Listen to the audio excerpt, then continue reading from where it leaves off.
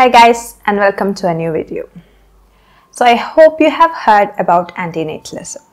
If you haven't, then you are in for a surprise. David Benatar, the head of the Department of Bioethics in the University of Cape Town, wrote a book called Never to Have Been Born, bringing the idea of antinatalism into the modern world. So in this, he proposes the argument that there is an asymmetry between good and the bad things. So presence of pain is bad, presence of pleasure is good. Absence of pain is good, even if that good is not enjoyed by anyone. And absence of pleasure is not bad, unless there is somebody for whom this absence is a deprivation. In order to explain antinatalism better, let me give you an example. So you're working somewhere, you have a boss, and let's say there are two scenarios. In the first scenario, your boss comes up to you in the morning and tells you that you will get an ice cream at the end of this day. Ice cream or chocolate or cake or anything, whatever you want. And there is the scenario 2 where your boss has intended to give you something sweet, but he doesn't tell you that. So in scenario 1, because you have been promised something pleasurable, denying that pleasure is a bad thing. You become sad because of the absence of that pleasurable thing. But in scenario 2, even if your boss fails to give you a chocolate or something sweet, because you have not been informed of this thing coming to you, it doesn't affect you in any way. So let's take this scenario into antinatalism. If somebody created you, if you have been born, then there is the question of absence of pleasure or denial of pleasure.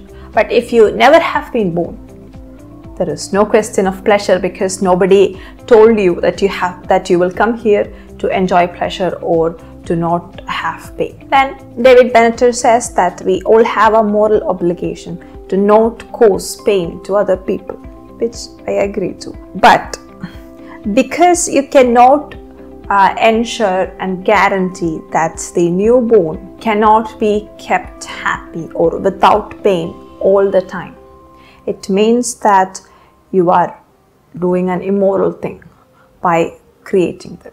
So you might be able to give them a lot of happiness, but that doesn't matter because absence of pain is always better than presence of pleasure.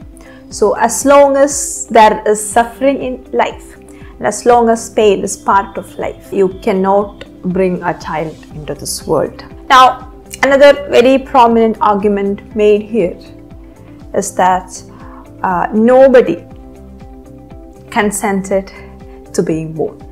So you are planning to bring a child into this world, but the child did not consent. You did not ask for the child's consent, and we have no idea if this child wanted to be here or not. So it is completely on you that this new human being is born. So you are deliberately bringing a child without its consent into this world when you know that this world is full of suffering. So that makes it quite immoral and you shouldn't do it. So I have used a screenshot from Wikipedia yet again, and people always accuse me of using material from Wikipedia, and to those people I want to say that it is very easy and ad-free to get this information from Wikipedia. You can get the same information anywhere in any other form, online, offline or auditory, but collecting this information in this concise and precise form without having to cut here and there because of all these ads, it's easier to take this information from Wikipedia. And also I only take either quotes or hard facts or book citations from books or inscriptions from Wikipedia. And if you have a problem with that, please make sure to share how this information that I'm providing is wrong. If not, and I would take this moment to thank Wikipedia for gathering, collecting consolidating all of this information in such a convenient way. Okay, moving on. So, as I said before, how much pleasure and happiness and skills that you give your child is not important as long as your child goes through pain. And pain and discomfort in Benatar's eyes span as far as sweating, sneezing, crying, and even the struggle that the child went through to take its first breath. So as long as the child is crying and actually struggling for the few seconds to take its first breath, means that you are immoral to inflict that harm upon it without its consent. This is a very pessimistic ideology where he also says that life in presence of suffering is more or less largely a negative thing. So if you are born, please live your life as you please, but don't inflict the same harm on another person, especially if they did not consent to begin with. So wouldn't that mean that humans will be extinct in a few decades? Well, that's probably a good thing given all the harm of existence. Now I know that there are the so-called natalists, including me, roll their eyes at this ideology and says, what nonsense. And to those people, I challenge you to find me a logical explanation to how it is not immoral to bring a child into this world when you know that it will go through suffering. How is it moral to subject a newborn into an imperfect existence in an imperfect world? I mean it. Please tell me in the comments. I'm looking for a solid argument myself. I really do believe that antinatalism became so significant and reasonable as an argument only after the 1950s and 60s, when we had availability to contraceptives. 1950s and 60s were also a time when overpopulation was seen as a cause for bad things that were happening to humanity. Now, given the population explosion, let alone in this country, what ought the government to do about this? So the very first thing the government should do is try and take the pressure off to reproduce. There's a lot of pressure in our society now to reproduce. If you're single, people try and push you into getting married. Young couples, if they don't have children, people say, gee, they must be sterile. They never say, gee, maybe they like good wine and going to the theater and so on. They prefer that to scraping diapers. So there's pressure to have children. So the first thing that should happen is that the president ought to say, from here on out, no intelligent, patriotic American family ought to have more than 2 children, preferably 1, if you're starting a family now. Not any law, but just say this is what responsible people do. Large families are always treated in a negative light on television wherever they appear. There ought to be a tremendous amount of television time devoted to spot commercials, the sort we fight against smoking. But ones in the middle, say in the middle of Beverly Hillbillies, you get a scene which shows Los Angeles in the smog, and it just says this city has a fatal disease. It's called overpopulation. And if that doesn't work, then you'll have the government legislating the size of the family. And there's not the slightest question that if we don't get the population under control with voluntary means, that in the not too distant future, the government will simply tell you how many children you can have and throw you in jail if you have too many. So from there, we went to the climate change argument and then the women empowered argument. If we have children, it is bad for the environment and it is bad for women. So for the sake of saving environment and empowering women, reduce the number of children you have. And along the same time, antinatalism was also born. And this is affecting the modern generations, especially the millennials and the generations after that. Antinatalism disagrees that having children is a positive thing. It brings us a lot of joy, as it should. It also agrees that children can be happy if raised properly and empathetically. But just because they can be hurt at some points, most of them inevitable, that should be stopped. It has a logical sense to it, and even though it's trying to look like it's protecting the interests of children, it doesn't help anyone. It doesn't help the potential parents who want to raise their children in the best way possible, because they are being demoralized from fulfilling that dream that they have just because of the inevitable pain in our lives. Does antinatalism help children not to be in pain? Of course not. Now, most people become depressed, lonely, angry, and dependent because of emotional dysregulation in their lives. And antinatalism feels like the emotional dysregulation of philosophies. It's that philosophy that cannot regulate or manage its negative emotions.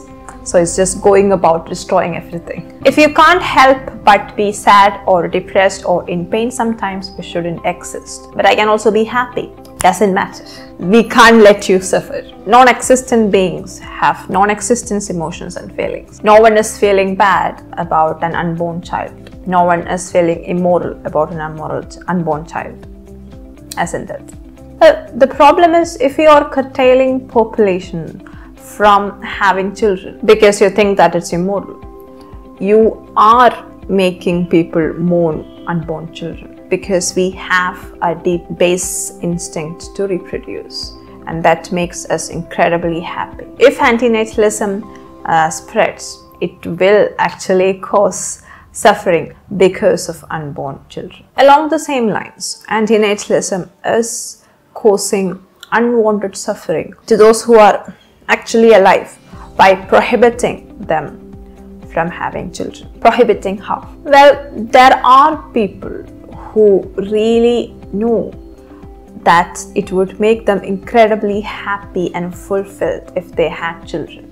But just because of this immorality principle and just because of this ideology, they are abstaining from it. Just because they agree with this ideology that it's either immoral to have children or that it is bad for the environment to have children, they are literally stopping themselves from having children, which causes them incredible suffering in more than one way. So young people, if exposed to this thought process, they cannot get out of it due to guilt, self-doubt or fear, and they choose not to have kids, which considerably reduce their happiness and fulfillment in life. Yes, it's hard to parent. It's hard to successfully raise children so that they contribute positively to the society. I do agree. But instead of a philosophy or an ideology or a group offering support, help and guidance in this, they just simply say, ha ha ha, suckers. You will fail, your children will suffer, so never think of removing that condom. It's much better to abort that thing before it comes out of your uterus and ruin your life by crying constantly. Here is an alternative thought. There are innumerable ways a human being can suffer and feel pain in their lives, but by controlling one's senses and the mind, by withdrawing our attention from pain and pleasure, one can cultivate courage, temperance and wisdom, which leads to self-fulfillment and sustained happiness in life. This concept is called self-mastery. And when it comes to self-mastery, pain or pleasure doesn't matter. What matters is how much you can control yourself, how much you as a human being has mastered your life and your self-development. This is what Stoicism says, this is what the yogic philosophy says, this is what Buddhism says. For Buddhists, pain and pleasure are just two sides of the same coin. Whenever there is pain, there will be pleasure. Whenever there is pleasure, there will be pain. And for the yogic philosophies and Indian philosophies, it's the same. So because pain and pleasure are intertwined in this way, you need to avoid both of them, getting attached to them, or as antinatalism does, being obsessed with the dualities of pain and pleasure. There are a lot of pleasurable things that are incredibly toxic and can damage you and other people around you.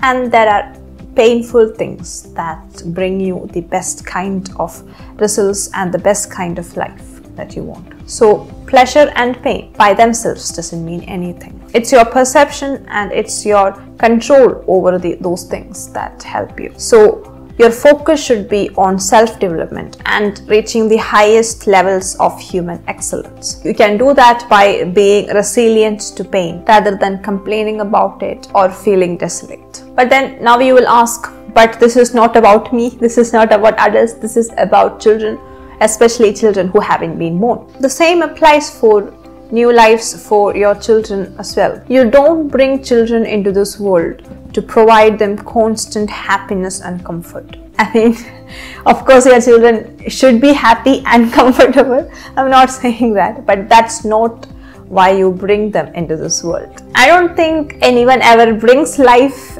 here or anyone causes life. Life just merely finds a way through you. You decide to have children so that they can live a wonderful, prosperous life. For that, you need to teach them how to be resilient to pain and pleasure, how to find happiness and peace within themselves, not the outside world. You need to teach them how to become the best versions of themselves, just as you have become the best version of yourself. And they do that through contemplation, practice, and patience.